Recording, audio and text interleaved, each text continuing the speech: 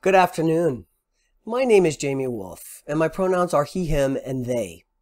I'm on the traditional lands of the Swiftwater people, also known as the Salish. Thank you for joining us today for Trauma-Informed Practices for Schools.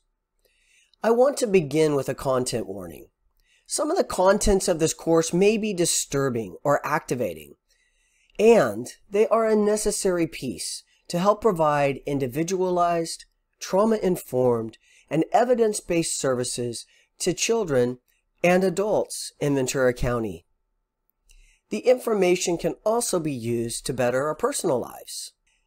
The training has been designed in small bites and includes 10 sections, generally running between 15 and 30 minutes.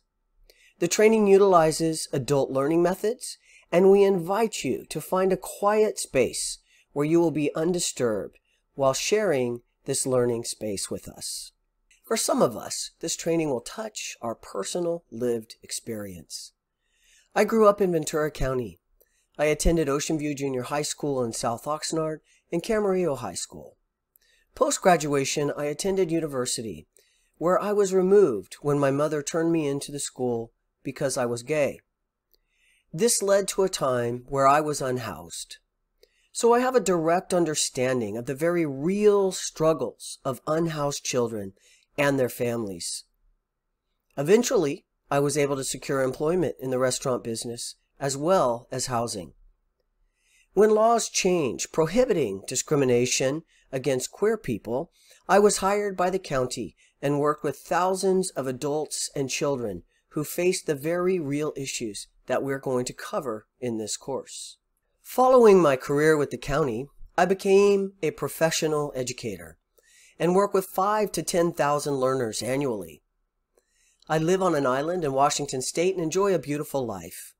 Nevertheless, the traumatic footprint of growing up with a father who was a domestic violence perpetrator and with a mentally ill mother led to an eventual diagnosis of CPTSD after I experienced a mental health crisis.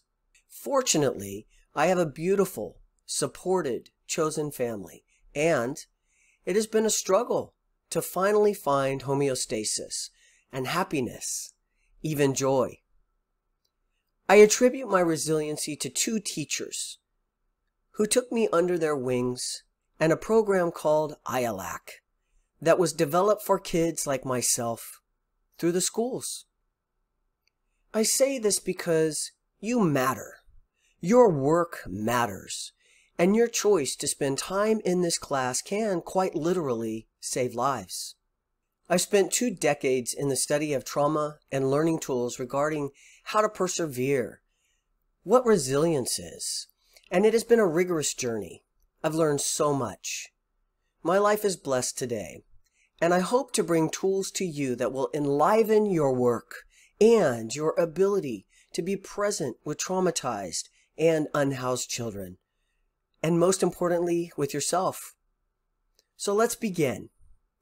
Thank you for the work that you are doing, and thank you for choosing to grow your understanding of trauma-informed practices in schools. All right, welcome. Let's first jump in with learning objectives. Our first learning objective is that we are able to define trauma and describe how it differs from everyday stress. It's really important for us to be able to differentiate between what is stress, what is toxic stress, and what trauma actually is.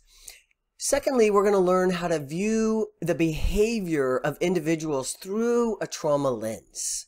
We're going to then dive into ACEs, or adverse childhood experiences, and discover what those are and why they are an important waystone for us when we're listening to people so that we can hear their stories through their words. We're going to learn about resiliency factors, all of these evidence-based tools that were developed by the CDC and Kaiser Permanente so that we could look at what was in support of the people that we are serving. We're going to then move into our development of a better understanding of the role of resilience in buffering the effects of traumatic events. We'll learn the 6 principles of trauma-informed care. We'll learn about tools that students and clients can use when they are experiencing a traumatic stress reaction. We're going to then learn strategies about how to create a trauma-informed school and a workplace. And finally, we'll dive in to understanding vicarious trauma, self-care, how to recognize burnout, and how to manage those things so that during our careers, we can thrive in those situations. We have developed the 10 learning modules, and in each module, there's a little apple.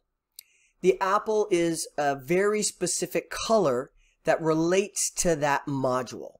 So at the end of that section, you can click on a QR code and go to a Padlet that has vast resources at your disposal that you can utilize if you choose to take your learning to a higher level. We'll review those each time we end a section. First, I want to define trauma.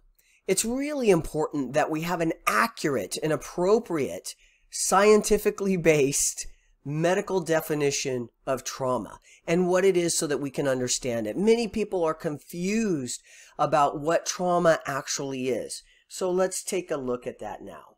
Trauma has 4 components that must be present to actually have it fit under that title.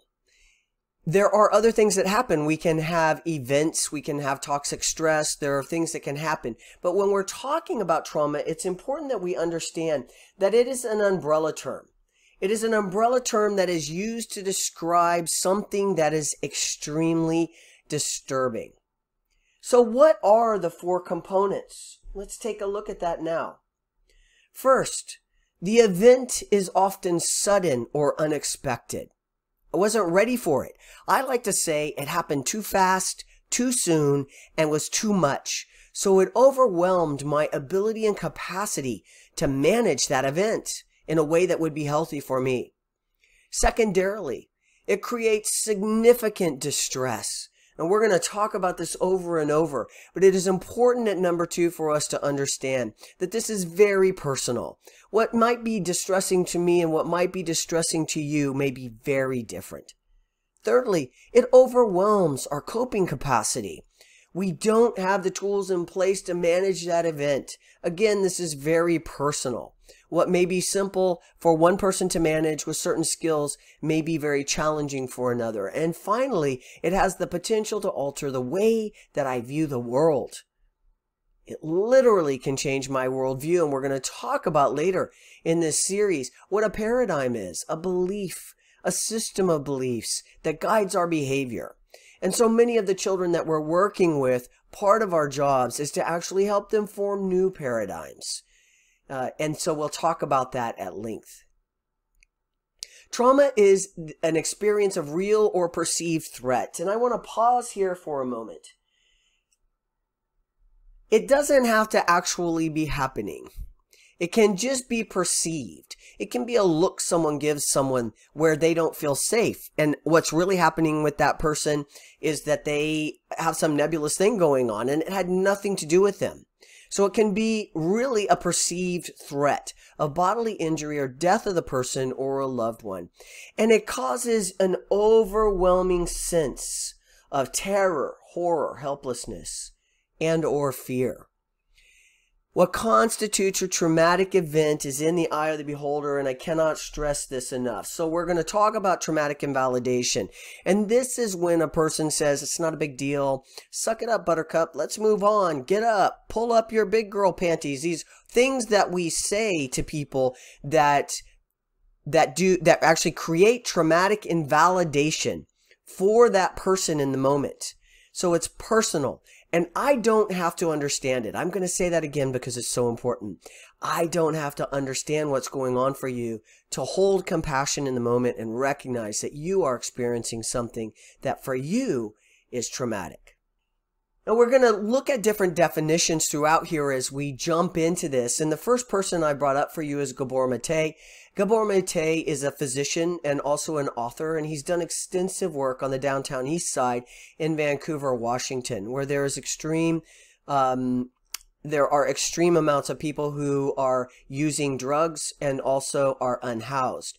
And what Gabor Mate has found through his studies, and he says there's not one person there that hasn't experienced something so horrible that it brought them to this place.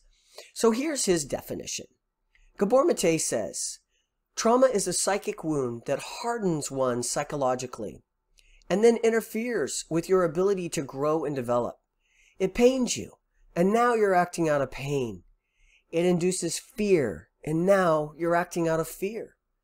Trauma is not what happens to you, it's what happens inside of you as a result of what's happened to you. Trauma is that scarring that makes you less flexible, more rigid, less feeling, and more defended. Gabor Mate's book is In the Land of Hungry Ghosts. If you haven't read that, it's a fabulous resource, and I invite you to take that on if you want to take your learning to the next level. Now let's talk about different types of trauma.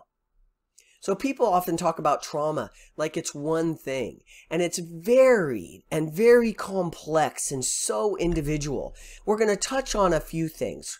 We're thinking about acute, chronic, and complex trauma.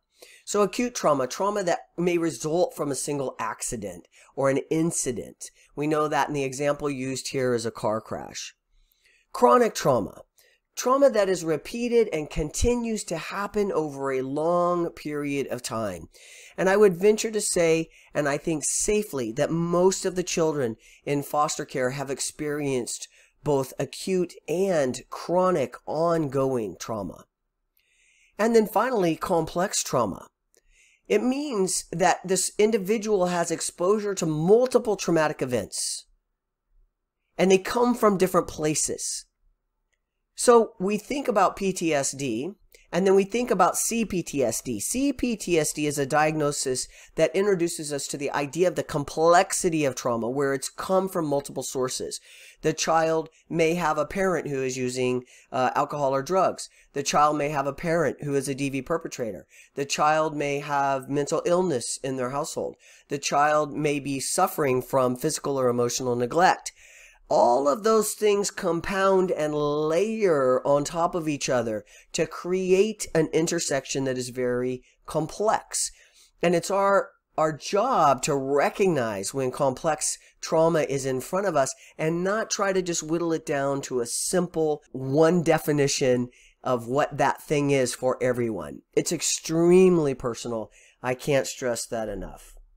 We've also got racial trauma, and as we watch what unfolds in our country in real time in front of us, we see issues of racism, homophobia, transphobia, ageism, ableism, all of these kinds of things. But what's important for us to understand is that racial trauma is a very specific thing that impacts Black, Indigenous people of color. And it refers to the stressful pain of one's experience with racism and discrimination. Historical trauma, multi-generational trauma experienced by a specific culture, racial, or ethnic group. So we know that historical trauma has happened in large part in the Jewish community. We also know in the African American community, in Asian communities, etc., etc. And so it's important for us to also understand those historical components and know our history around those events. When we think about Japanese internment camps in this country, that is a perfect example of historical trauma that is carried forward into generations and impacts those generations going forward. Community trauma, exposure to intentional acts of interpersonal violence committed in public areas by people who are not related to the victim. The saddest example of this, when I think about this in real time that is impacting you, and a perfect example of this is school shootings. That is community trauma. It impacts not just the people involved and the horror that they experience, but the entirety of the community around us. Then we think about natural disasters and trauma. So earthquakes, wildfires, tornadoes, tsunamis, floods, extreme weather. And we think about the loss of life or displacement, loss of home, personal property, a necessity to change schools, loss of community support, even death of loved ones, personal injury, economic hardships. There's resources on each slide where you can actually go and read more about each one of these as they pull out as separate entities, and I invite you to do that as we go through the course. What are the 6 principles of trauma-informed practices? The first place we're going to go is safety. That students and staff are made to feel physically and emotionally safe. And how do we do this in a world where schools are experiencing violence and shootings? It becomes really incredibly challenging. And it really comes down to more than just putting up bulletproof glass. It comes up to us creating environments where people can show up to work and feel safe and cared for. Trustworthiness and transparency. That decisions are made that are transparent, which allow students to build relationships and feel that they can trust school staff and supportive adults. Peer support. Students have access to individuals with shared, lived experience who can understand and relate to them and respond to their concerns and their needs. Collaboration. Communication among staff and the students that's ongoing and supports the shared decision-making to balance out power differences. Empowerment. Student and staff voices, opinions, and suggestions are heard and validated so that students feel like their voice matters. Now, this seems like it may be a lot. This is a lot for us to think about. But what this really comes down to is our ability to have empathy in a moment. I can have empathy and it can be absent understanding. I can come to you and hold space with you and try to tend to what your needs are in the moment, even if I don't know your whole story. And that's really the gift in this. Finally, cultural, historical, and gender issues. Staff must be intentional about addressing and responding to the negative impacts of biases, stereotypes, and historical trauma. Before that, creating classrooms and environments where children are loved and supported, and they can bring their whole selves to school. And that also includes the teachers. We want to create inclusive environments where people can bring their culture, their history, their beautiful self, and be 100% who they are. And this, we know, statistically, enhances learning for everyone. So we've come to the end of our first segment. And as I shared with you initially, we've created for you a Padlet link. Padlet is a wonderful tool. If you haven't used it, I invite you to hold your phone up to this QR code that we have here, and it will send a little message to you that says, do you want to go to this link? And you just click on it and you'll be there in a minute. I invite you to look at it on a laptop or a larger computer. There's a lot there to look at. For each segment as we go along, we will be offering you a color-coded pattern for where you might look. So I invite you for this first segment to just go take a look at the Padlet. Just take a few minutes to browse around and see the resources. Our next segment is going to be about ACEs, or Adverse Childhood Experience, and symptoms of trauma. And the resource color for that is green. So if you go to the Padlet, all of the resources that are highlighted in green would be appropriate for our next session. I want to point out 2 resources for you as well. Foster Youth Services Coordinating Program. We have their email and also their phone number on the screen for you. And then the Homeless Education Program, which also has a phone number and an email address if you have questions. I look forward to our next segment, which is going to be Trauma-Informed Practices for Schools. We are going to jump right into ACEs, Adverse Childhood Experiences, and symptoms, and learn more about what it is that we're seeing behaviorally in children that can point us to solutions that will benefit us all. Thank you for your time in this segment. I look forward to seeing you in part 2. Take care.